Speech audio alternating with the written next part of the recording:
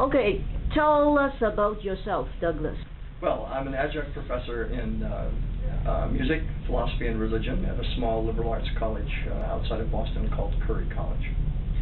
And I have just recently returned from some sabbatical explorations in sacred sound. Wow. So I went to Nepal and to North India, to Himachal Pradesh, and collected sounds with which to figure that out. May I ask you a very blunt question? Yes, please.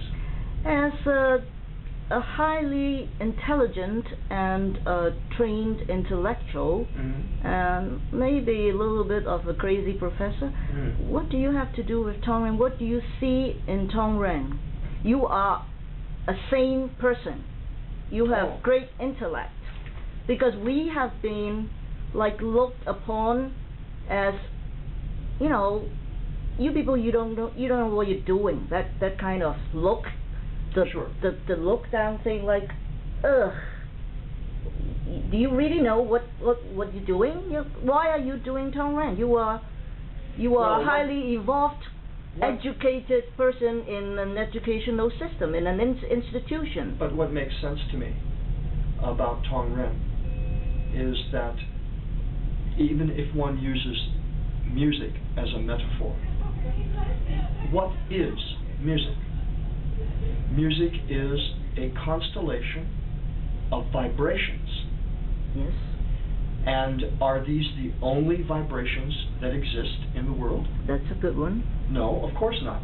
We live in a vibrational universe. We ourselves are constellations of vibrations. And so it's a totally almost self-evident translation of sound into these other dimensions. I studied Kundalini Yoga for over a decade now. And in the Kundalini Yoga tradition, they understand that there are not just one, not just two or three, but there are up to 10 energy bodies that each one of us is comprised of. Well, I mean, I can't see your 10 bodies. You can't see my 10 bodies. Are you talking about the chakras or not? No, it's different than the chakras. But it's a different way of envisioning and thinking about it. It is a concept, okay? And every concept has its limitations. This, of course, is my problem with Western medicine. Thank you. They have concepts which are limiting. Thank you. I've been waiting to hear this. So, I think that the traditional Chinese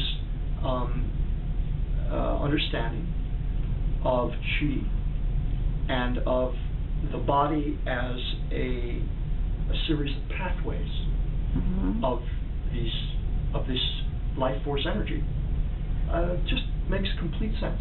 Now, I must say that my mother had something to do with opening me to this craziness, because my mom... Oh, so you do admit that you're crazy? Welcome to the club. But my mom, when I was 15, she started studying reflexology. Ah. So by the time I got to college, I had already had enough painful foot rubs by my mother. So she was a pioneer. Well, in a way, yeah. She was she's a first generation. She's an immigrant from Germany. Mom always wanted to be a nurse, and she never was able to go to school to become a nurse, but she found other ways of expressing that kind of care for people's bodies. So that in her history, in that small town in McMinnville, Oregon, where I was raised, we had senators come to our house, and they would sit down and they say, before I leave, I have to have a foot rub from Honey Koch. Yeah. So that's also what opened me up to, so why is it that you can rub a person's foot and their headache goes away, or their stomach ache abates? You have been groomed for all this. Right.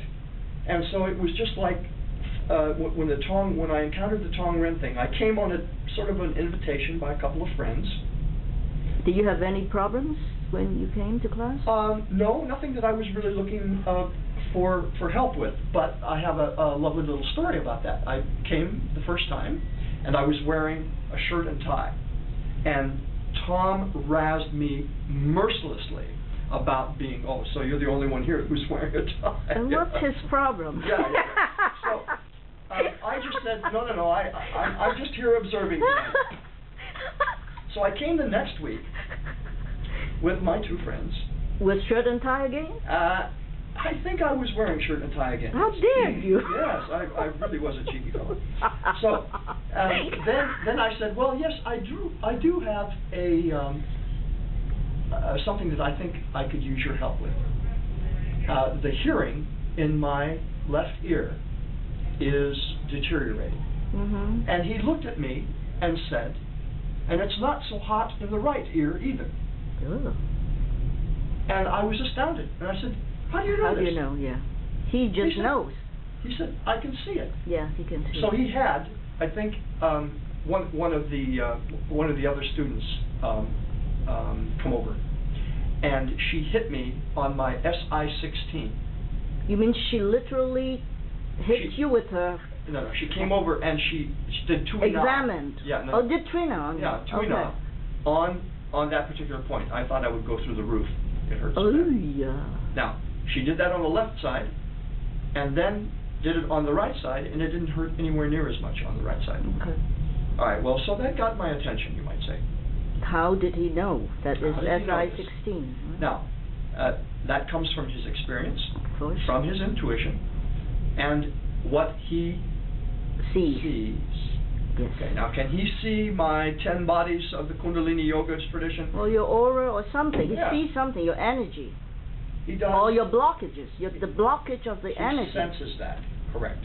And where the energy is stuck.